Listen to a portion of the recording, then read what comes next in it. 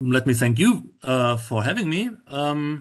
Thinking about manuscript provenance beyond Europe. This is the topic of this year's series, and I want to extend. I'm very grateful to both the organizers in Hamburg and in Gotha for having me, for letting me actually think about these topics, think aloud with you, since these are issues that that barely ever leave me, at least in my professional life. I do have a life beyond that, but whenever I'm as an academic, this is really at the heart of the work that I am doing.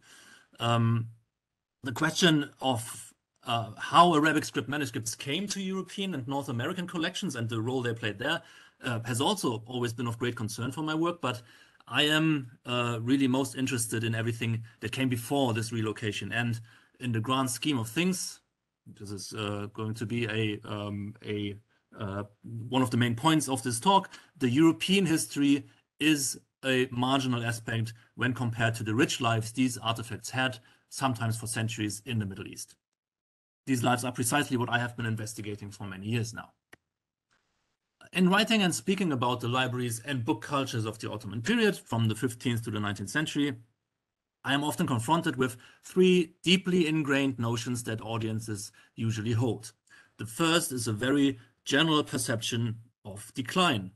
And here, as a stand-in for decline, we have a Mamluk palace in decline, in ruins.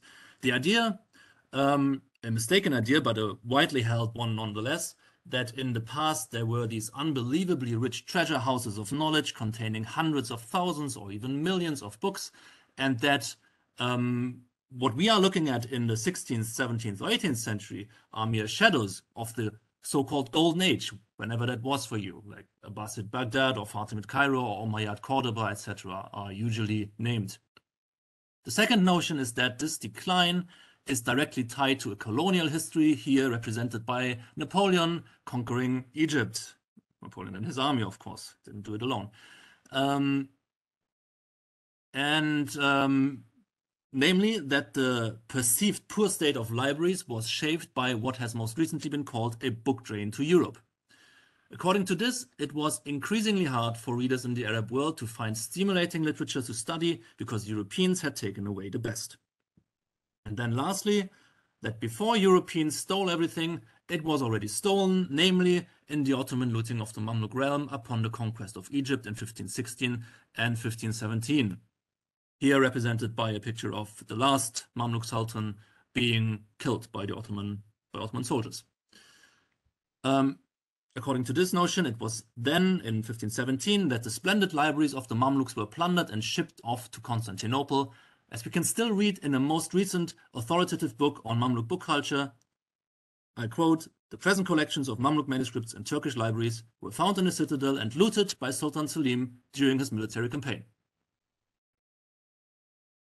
I will present, to those notions, I have to say, right from the outset, I will present a world of books in which Europeans played but a marginal role.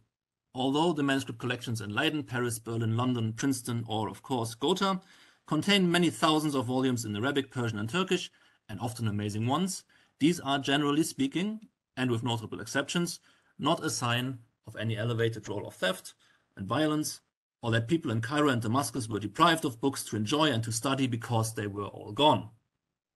But I will also say from the outset, just not to be misunderstood, that does not mean that I would argue against or deny the reality of colonial mindsets, European or otherwise, colonial exploitation, or even the need for restitution in specific cases. The aim today fundamentally is to probe two of these notions that I see as misconceptions. First, that European libraries since the 17th century depleted Middle Eastern and North African libraries, and that stakeholders in these regions could not defend against this due to an imbalance in economic and political power dynamics. And second, that the wealth of splendid Mamluk manuscripts found today in Istanbul can be traced back to the violent capture of the Mamluk realm by the Ottomans at the beginning of the 16th century. In essence, I want to put aside those narratives and replace them with a sober analysis of how books really were produced, traded, read, preserved, studied, endowed, re-endowed, captured, translocated, sometimes looted. To achieve this, I will focus our attention on Constantinople, not as a storehouse for plunder, which as an imperial center, and as any imperial center, it surely also was, but as a central node, for centuries the primary point of attraction in a far-flung world of books. In this talk, I will try and touch on all of these points by presenting to you the story of just one book. I think I can do that because this is a very special book that in fact contains numerous stories. That book is the Kitab al-Aghani, or Book of Songs, authored by Ali bin Hussein bin Muhammad al-Umawi, generally known as Abū Bakr al-Isfahani, who lived in the 10th century and who was a direct descendant of the last Umayyad Caliph, his family thus remnants of the dynasty that ruled the entirety of the Islamic lands, and therefore much of the known world at large, before being unsettled by the successful Abbasid revolution of 750. The most famous text he authored, the Book of Songs, is a towering monument both in terms of its sheer size and its place in the history of Arabic literature.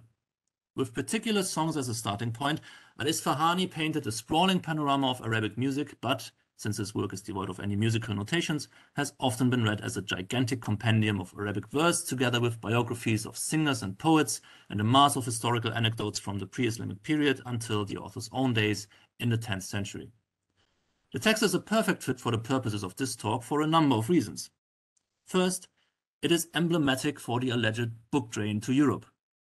The fact that Ulrich Jasper Seetzen, the German traveler whose acquisitions are at the heart of the Gotha Manuscript collection, that he was allegedly unable, about a decade after the French expedition of 1798, to locate a single copy of the book in Cairo, has been taken as a powerful argument for the impoverished state of the Egyptian book market after the French occupation. Seetzen, we are informed, most recently in a very influential book, couldn't find a copy at the beginning of the 19th century because the French, I quote, took the last copy. Although which copy that would have been is not clear at all. Gotha usually actually holds a part of the work that Seetzen had bought, so it's just not a complete copy, it's a fragment of it, as is usually the case. There are very, very few, in very few instances where there is actually a complete copy of such a monumental work.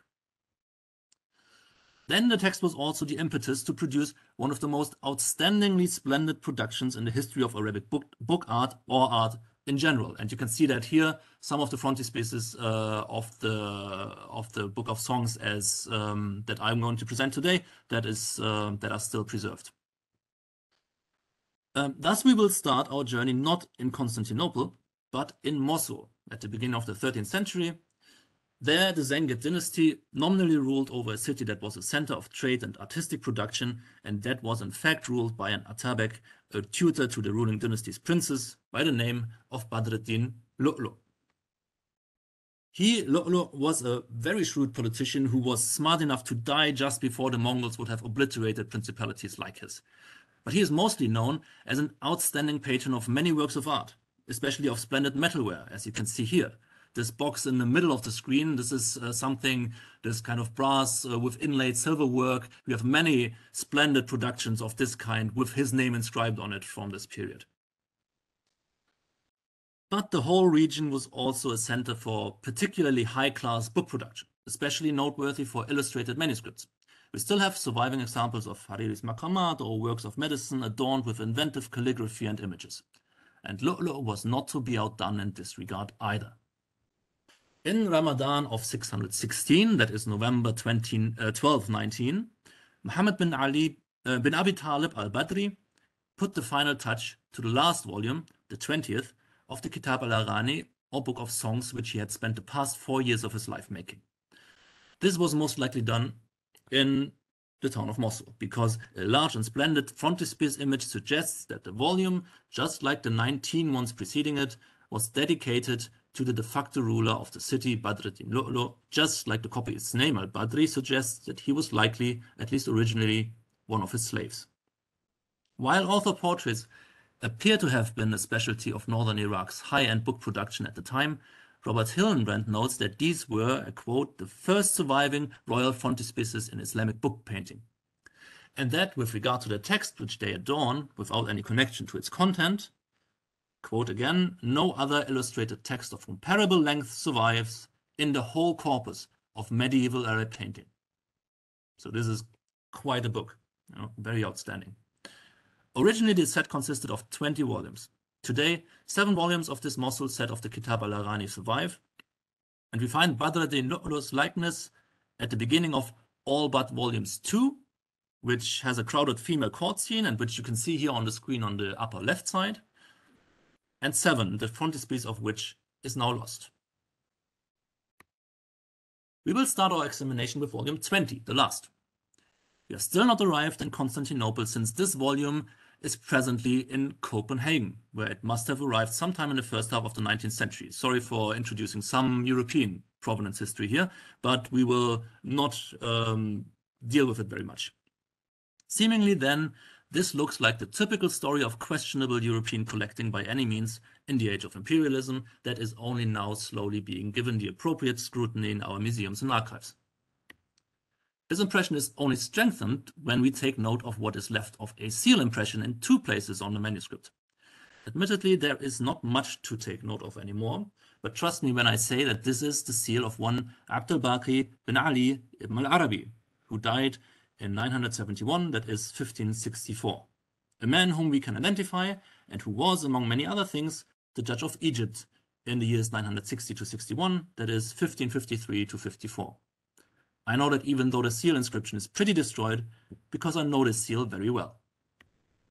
Here you have an image of the seal, how it should look when it is rather complete. In fact, I know it very well because I published an article about it just this year, in which I based my analysis of it on 45 volumes on which I could identify it throughout the world. Since then, my corpus of manuscripts with this seal has probably doubled, not the least due to the Kitab al-Irani manuscripts. But my conclusions have not changed. Nearly always do we find, with the seal, also traces of endowment inscriptions, and wherever these inscriptions are readable, which is quite often, the institutions that the books were endowed to were in Cairo. Many of the volumes also clearly remained there after the seal was put on them, some until today. So it was not Abū Bakr taking these volumes away from endowments, but registering their presence there. What the presence of the seal on any manuscript suggests, then, is clear. In the middle of the 16th century, this was present in an endowed book collection in Cairo. And indeed, we see this confirmed in a number of endowment statements that are dutifully destroyed throughout the Kitab al-Irani manuscript. Just in one instance is the inscription readable enough for me to identify the name of the institution to which it had once belonged. This was the Madrasa al-Mu'ayyadiyya. This is Mu'ayyadiyya. Here's the name, the word Waqf. This would have been something like Madrasa. So this is the Waqf inscription for the al-Mu'ayyadiyya. The Mu'ayyadiyya was the funerary complex of the Mamluk Sultan al-Mu'ayyad Sheikh, who ruled between 1412 and 1421, and which comprised a mosque, madrasa, and library. Interestingly, we read that the Sultan stocked this library partly with books he had brought down from the citadel in Cairo, therefore alluding to some sort of elusive royal collection in which the Irani volumes would have been a perfect fit. Furthermore, the Sultan and some men from his circle are also said to have spent great sums to add to the collection particularly precious copies. In such an environment, the luxurious image of the ideal ruler that we encounter on the frontispieces of the Kitab al-Irani volumes can easily be seen as a perfect target acquisition. The Mu'ayyadiyya is also infamous as a site of Ottoman looting, through the report of an eyewitness, that of the Mamluk chronicler Ibn Iyas, who reported in March 1517, shortly after the conquest of Cairo by Salim's troops, I quote, "Then the viziers were tempted to take the precious books that are in the Madrasa al-Mahmudiyya and al-Mu'ayyadiyya, the one that we are talking about here, and al-Sarid Mushiyya, and other madrasas that contained precious books. They transported them to them and laid their hands on them and did not know the illicit from the licit in this regard." End of quote. In the past, these few lines have been taken to record the depletion, even wholesale destruction of these institutions, an accusation of open-ended magnitude, since the addition of the phrase "and other madrasas that contain precious books" leaves the door wide open for speculations about any such collection in Mamluk Cairo.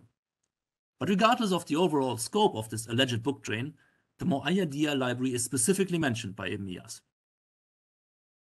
By the way, so this is a ground plan of the institution that I took from Boris Liebrenz Abu Saif's book on Mamluk book culture, in which she has colored this space where the library would have been in the Mu'ayyadiyya. So this is where the Kitab al-Arani would have been put at this point. With the seal impression of the judge Abū Bakr, we can acquit the Ottoman conquerors from this charge, at least in this specific case. In the 16th century, the Kitab al-Arani is safely tucked away in a Mamluk institution. But then in the 19th, we find it in Copenhagen. This is conveniently suspicious, since what happened in between, among many other things of course, is the 3-year-long French occupation that started in 1798, and the French are accused of ravaging the libraries of Egypt and bringing out innumerable treasures back to Europe. And even where they did not do this directly, they can be accused of creating the circumstances in which this illicit plundering could have taken place. But we can absolve the French too, by noticing another inscription that nobody has registered before, this one at the very end of the manuscript and in Maghribi script, that is the script prevalent in North Africa to the west of Egypt. In it, a man called At-Tayyib bin Nasr bin Qasim al-Kharaq al-Tatawuni buys the book from Muhammad bin Ahmad al-Malih al-Tatawuni. The Nisba al-Tatawuni refers to the city of Tetuan on the northernmost tip of Morocco. And At-Tayyib says that this is also where he resides. So he doesn't just call himself a Tatawuni, but repeats the Nisba and says At-Tatawuni ad-Dar. This is where I also live. So he was not just of Moroccan origin and temporarily residing in Cairo, as many Moroccans would have, especially for trade and for studying at the Azhar Mosque. The seller too is from Tetuan, and the scribe also has a Maghribi hand. So this could have happened in Egypt, but it is also likely to have happened in Morocco. Most crucially, all of this, and therefore the extraction from the Mamluk endowment, happened in or before 1194, that is 1780. This is when this deed of sale is dated. So well before the French came to Egypt. At the moment, I don't know how exactly this volume of the Kitab al-Arani then came to Copenhagen, but we can say that it left its endowment not because of any European book trade. And the same can be said of the next 2 volumes we will now turn to, finally arriving thereby in Constantinople. Precisely, we are in the madrasa of the highest religious authority of the Ottoman Empire, the Sheikh al-Islam, at the time Feyzullah Effendi. This madrasa, with an enormous book collection, was established in 1112, that is 1700, at the height of Feyzullah's power, a power, however, that would not outlast this foundation for very long. Feyzullah was a highly controversial figure. He was not only a religious authority dealing with matters of Islamic law and doctrine, he also wielded an outsized amount of behind-the-scenes political power, according to his critics, an unsupportable amount of it, as he was a childhood teacher and companion of the Sultan and was involved in political decisions as people in his position had usually not been. And those decisions were generally not as beneficial as expected. After a string of military defeats and economic calamities, a rebellion in the capital demanded change from the Sultan, Mustafa II. For the Sultan to appease the rebels, to save his life, he had to give up his trusted companion. So Feyzullah could not cherish his royal manuscripts due to his execution already 3 years after establishing his library in 1703. This violent end did not change that he left one of the best book collections of the city, and very many of those books can be traced back to Egypt through their colophons and manuscript notes. How did he get these volumes? Particularly, how did he get those of the Kitab al-Arani? He got them, like roughly 30 other books, from one of the greatest bibliophiles of the city, or even the empire as a whole, Abū Bakr bin Rustam bin Ahmad bin Mahmud al-Širwānī, whose ownership and inscription you can see here encircled in red. His not so illustrious job description is that of a scribe, a katib. Not one who copied books, but one who kept accounts, could write flourished correspondence and impeccable documents in a beautiful handwriting. Of course, he was not just any scribe. Throughout a splendid career, he would climb the professional ladder to achieve the highest post a katib or secretary in the Ottoman Empire could hope for, Ra'is al-Kutab. In this position, he was responsible for the correspondence with foreign powers and therefore de facto a foreign minister. This is what he would have looked like on the left of the screen. This is an image by the Flemish painter Van Moor, who painted a lot of the personalities that Abū Bakr al-Širwānī would have been in contact with a lot of famous personalities, some not so famous personalities, a lot of what we know of the visual culture of how life in Istanbul at the time looked like, we know through Van Moor. He might have known Abū Bakr al-Širwānī, but to my knowledge, he never painted him. But this is probably as close to a portrait of him that we can get. This is a man in the same position. Širwānī would have probably looked very much the same in terms of his dress and his position, the way he worked. So this is another Ra'is al-Kutab who lived a little later than Širwānī, but it's very, very much his likeness.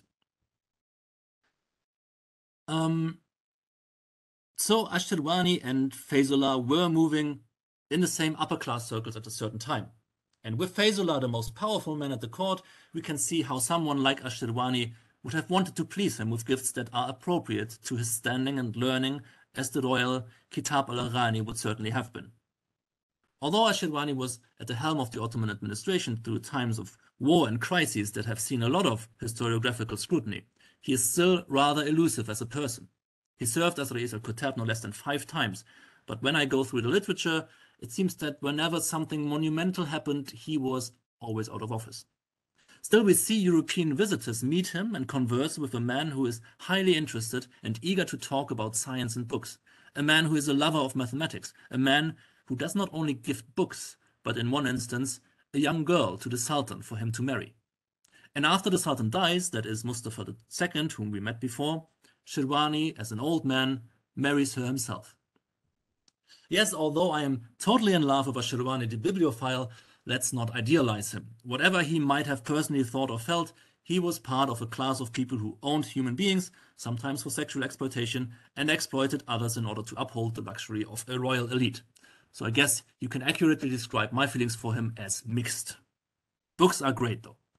So there are glimpses of a colorful life here and there, and al-Širwānī must have been present at significant junctures in history. But overall, the sources do not really allow to see his personality, and consequently no monograph books or articles have been written about him.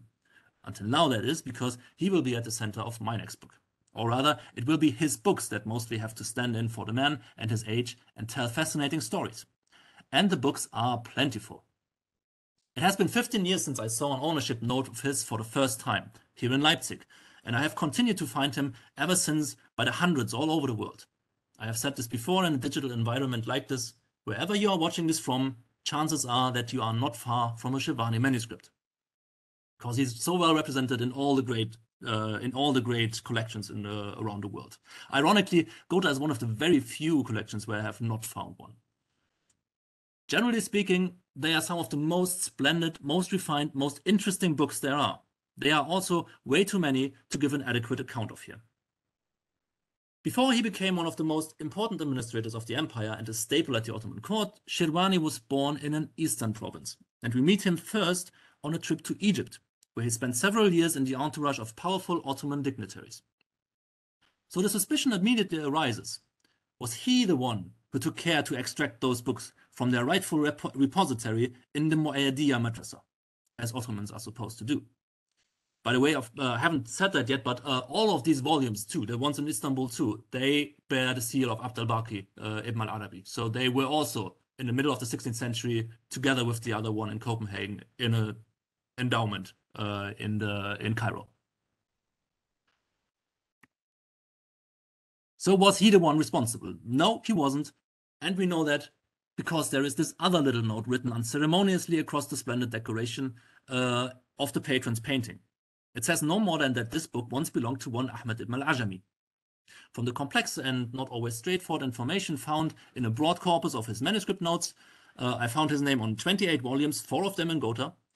We can deduce with certainty that this was Ahmad Abu al-Aziz bin Shihab al-Din Ahmad bin Muhammad bin Ahmad bin Ibrahim bin Ali bin Muhammad al-Ajami al-Ahmadi al-Wafa'i al-Shafi'i, who lived from 1605 to 1675. The Syrian historian Muhammad al-Amin al-Muhibbi devotes a biography to him, which, among other things, shows that news of his voluminous and choice library had even reached Damascus. I quote Muhibbi now: "He was the authority for the noble ones of the age in reviewing intricate questions because of his far-reaching knowledge, the breadth of his reading, and the great number of books he collected." In particular, mention is made of his authority in questions of history and Arabic genealogy. Muhibbi also quotes the travelogue of al-Khayyari, a student of Ahmad ibn al-Ajami, with more information on Ibn al-Ajami's intellectual profile. Quote al-Khayyari, he collected books written in all fields and arts. He stored and acquired them, that is their content, and in all their divisions, in their parts, categories, and varieties, so that he himself became the treasury, khizana, as he uses the name, the word that is also used for book collections, for libraries. So he became the treasury of knowledge in Cairo, on whom one would rely in the transmission of texts, and to whom people pointed in these matters. He was the support of the nobles who traveled the seas of knowledge with the help of his books. Certainly this was someone, an up-and-coming intellectual who wanted to earn his place among the nobility of cultured and learned men would have wanted to know. In fact, it is easier to imagine the young al-Širwānī discussing books in the salon of Ahmad ibn al-Ajami than to think that they would not have known each other when they were both residing in Egypt. Examples like this show how knowledge about the actual books can bring life to such generic descriptions of libraries as we find in the biographical sources. Another thing that we can gauge from his manuscripts are the connections Ahmad ibn al-Ajami forged with elite Ottoman residents of Egypt. There is the example of another manuscript in the Fezullah collection, Fezullah 281, which he had copied himself in 1057 of the Hijra, and then gifts to the Vizier Ibrahim Pasha. Another volume in Istanbul, manuscript Veliuddin Effendi 824, was owned by him, but also bears an ijaza, so that's a transmission transmission certificate he gave to one Mustafa Beg al-Wazir al-A'zam, the Grand Vizier, in 1081. As there was no Grand Vizier of that name in 1081, nor was there a governor of Egypt by that name, it is most likely that the Mustafa in question was Merzifon Lukara Mustafa Pasha, who was a member of the Köprülü household and would indeed go on to become Grand Vizier a few years later. At this time, he was the deputy of his Köprülü master, who was the Grand Vizier. While in Constantinople, Abū Bakr al-Širwānī did advance in his household, and he accompanied him on the ill-fated campaign to Vienna in 1683 that shortly afterwards cost Kara Mustafa Pasha his life.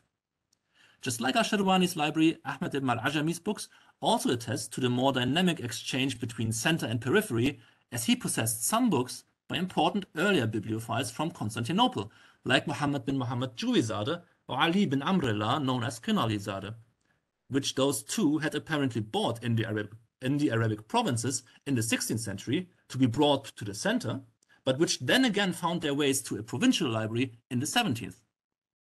One of the main arguments of this talk is already here in a nutshell. While the attraction of the center was obviously much stronger in the long run, Constantinople was not a black hole for books that nothing could escape again. On the contrary, it could also be a source of precious manuscripts for provincial bibliophiles. This was a market and not a takeover. We do not know for certain when Abū Bakr al-Širwānī came to Egypt, but he was in the entourage of the province's governor Shishman Ibrahim Pasha, who served in 1667 and 1668, and al-Širwānī left for Constantinople in 1672. At this point, Ahmad al-Ajami was an old man, but still alive. Could al-Širwānī have acquired the Kitab al-Aghani from Ibn al-Ajami? Were they maybe even a gift from the Egyptian scholar eager to forge beneficial contacts with well-connected rising figures headed for the center?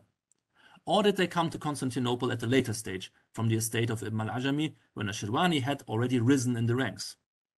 While in Egypt, Abū Bakr al-Širwānī was just at the beginning of his stellar career in the Ottoman administration, and it would be very informative to know whether he was able, already at this early stage, to acquire such royal books as some of Lu'lu's Kitab al-Aghani copies.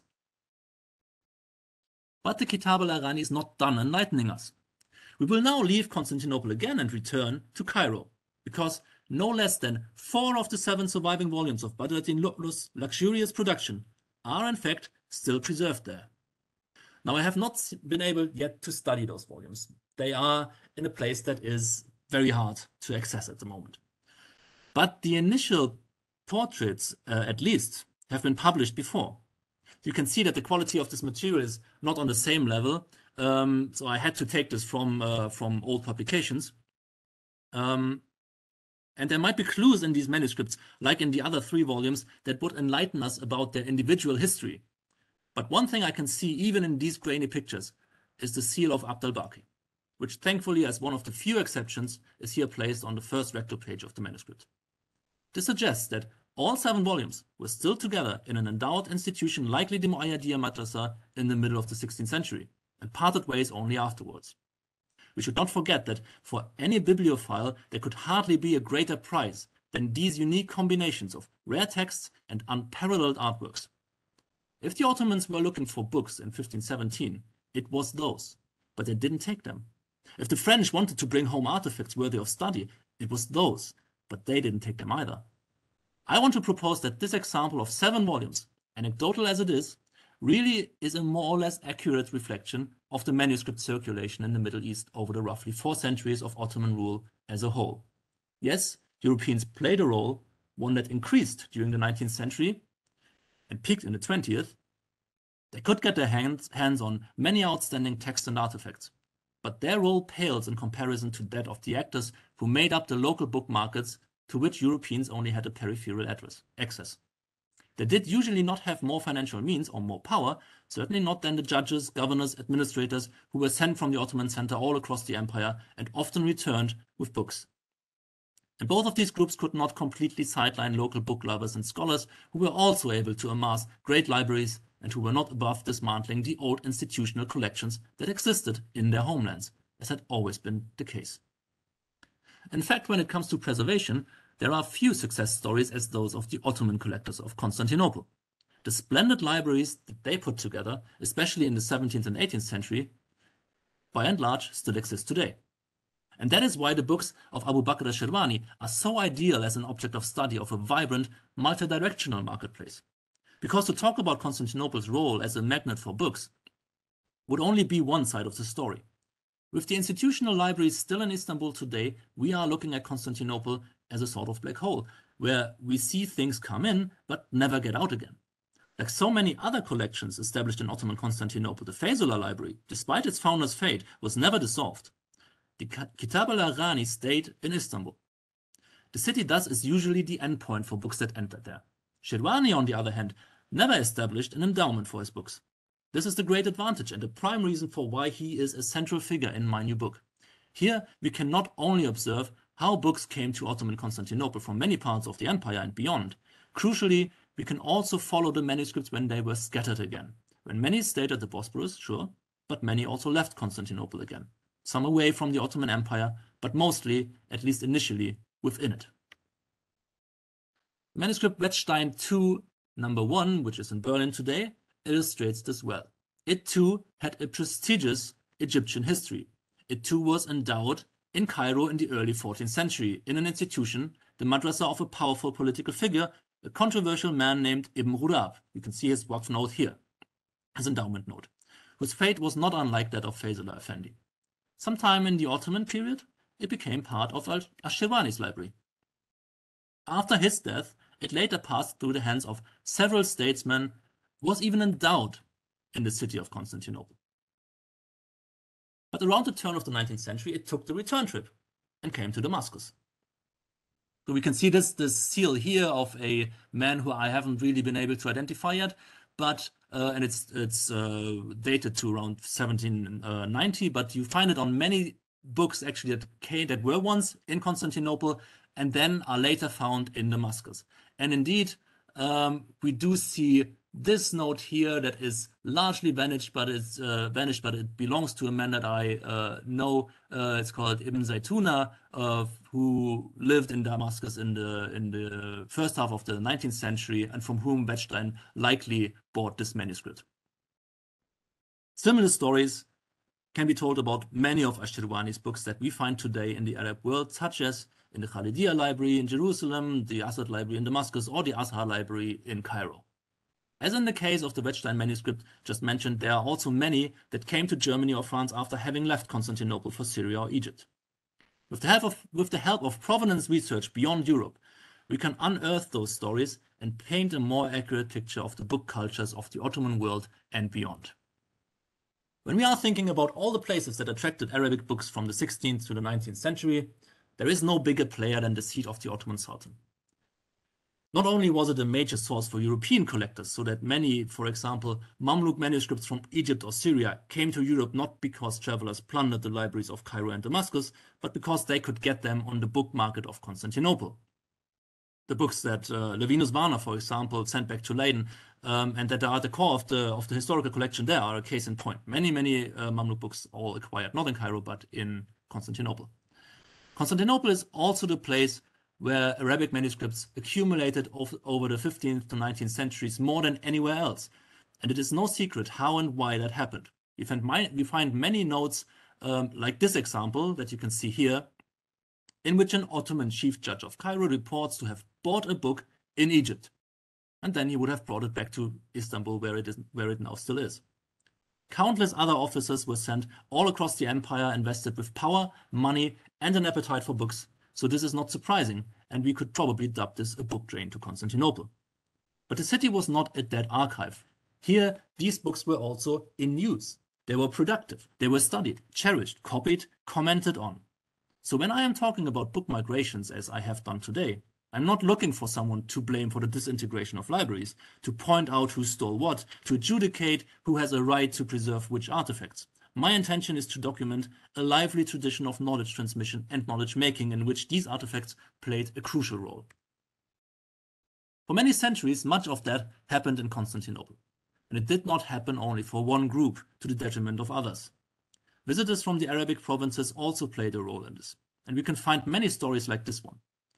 This is a manuscript with many texts that one Ahmed ibn al-Mullah al-Halabi copied in Constantinople. It's very, very recognizable handwriting. So it's, I guess, people who are familiar with the book cultures of Aleppo would probably already see that this is him. He copied it in Constantinople, though, in the end of the 16th century, using the city's rich libraries. And he brought those texts back to his native Aleppo, where they stayed and his family for several generations throughout the 17th century in their rich library. Just as members of this prominent family moved back and forth between provinces and center, so did the books they once owned. So when I call Constantinople the capital of Arabic literature, I mean by that Arabic literature was not only stored away there, but that it happened there and was accessible to many who came to the center from all sides. And also that the Arabic literature that we study and cherish today, to a surprisingly large extent, came to us through the Ottoman city. In my work, I want to portray the people who used it, who made it a lively tradition, who made sure that it could survive, like Abū Bakr al-Širwānī. But we also have to keenly observe what came out from Constantinople and when. Measuring those books with the help of manuscript notes, such as the ones I have presented today, will be the challenge to elevate the analysis of the book cultures and book markets of the Middle East beyond the anecdotal. For that to happen, though, we have to overcome some problems of access and representation. Right now, I can trace with great accuracy how books came to Constantinople because I have great access to many of the manuscripts that are still there, and also many of those that came from there to Europe or North America. But Cairo at the moment is the dark hole, and it is an extremely large one, as its enormously rich libraries are quite inaccessible. Furthermore, we do not presently have the tools to follow the trails of book collectors. At the moment, we are confronted with a growing body of data, already overwhelming and complex, that is hard to distill into neat trends and statistics. For a presentation such as today's one, it would have been crucial to have a list of all the manuscripts currently in Istanbul that were made in Cairo or Aleppo or Damascus, or that carry notes saying that they have been bought there and when, or that were once owned by people that we know were from these cities. Those are the questions that can be answered with the help of notes, such as the ones that I have shown here today. But as we have also seen, they don't offer these answers without putting in some work first. Because neither the seal of Abd al-Baqi ibn al-Arabi nor the notes by al-Širwānī or Ibn al-Ajami tell us outright to which time and place they belong, or sometimes even what they mean. It is on us to collect a lot of this information from disparate sources and feed it into a database so that we can then ask the pertinent questions. And we already have a lot of this data that will in the future allow us to map and model the individual trajectories, general trends and clusters of the book markets.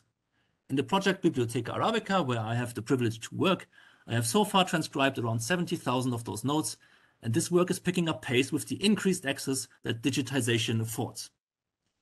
And with this hopeful outlook, I want to end and thank you for your attention.